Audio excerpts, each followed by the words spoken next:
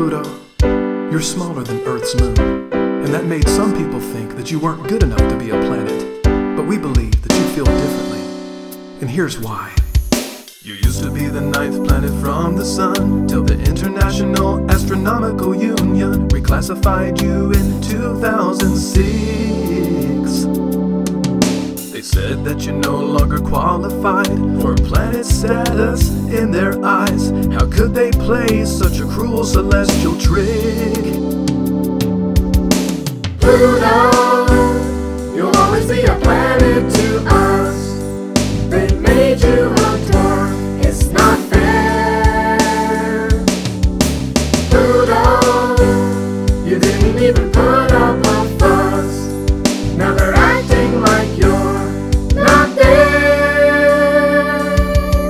Your distance from the sun on an average day is about 3.6 billion miles away, and your temperature is negative 369 degrees. You're made of water and ice with a rocky core.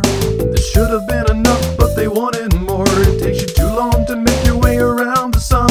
In 76 years your orbit's only just begun. Pluto, you'll always be a planet to us. They made you a dwarf, it's not fair.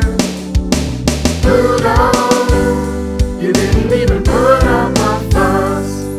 Now they're acting like you're not there. Ooh, you're periodically closer to the sun. This is when your ice thaws and your atmosphere forms. It's made of methane and nitrogen, Pluto.